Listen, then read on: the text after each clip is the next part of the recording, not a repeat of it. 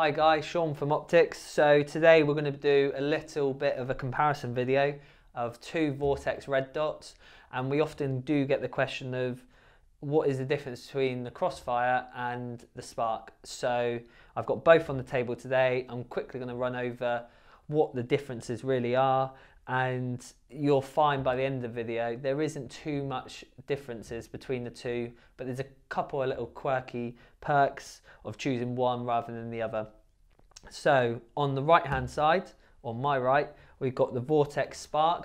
This is at a higher price point than the Crossfire, which is on my left, and it is a slightly heavier built red dot.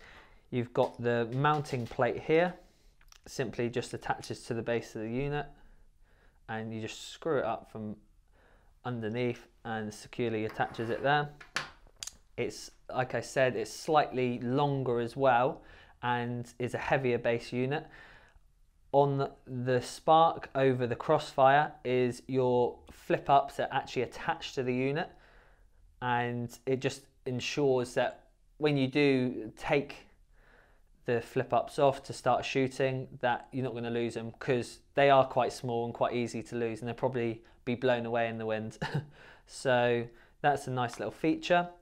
The one thing the Sparc has, which is different to the Crossfire, is the fact that the Sparc has the adjustment of the 12 settings of the red dot brightness located here, and you've simply got up and down arrows, and like I said, 12 brightness settings.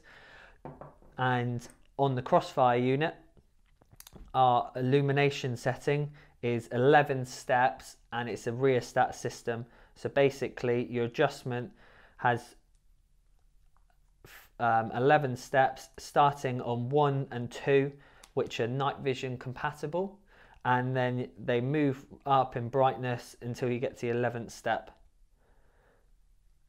The one benefit of the rheostat system that is actually on the cheaper unit, being the Crossfire, is the fact that if you are going to be using this in the field with, say, gloves on, it's a lot more easy to adjust. So the fact is, you can grab hold of the turrets.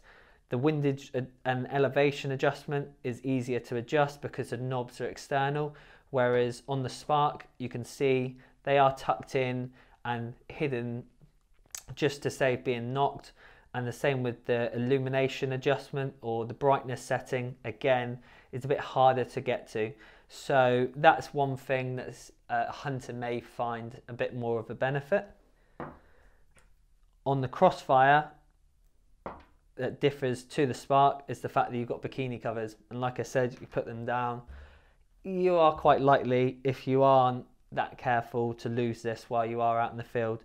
So it's worth bearing that in mind. I will leave them off because it would just be too much of a faff to put it back on. The Crossfire has slightly more internal adjustment and windage adjustment, not really needed on a red dot to know the exact numbers, but it has slightly more adjustment.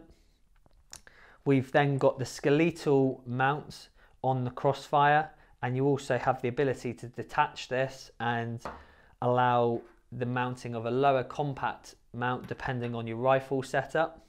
The one thing that is worth noting on both units is they are compatible with the Vortex Micro 3x magnifier.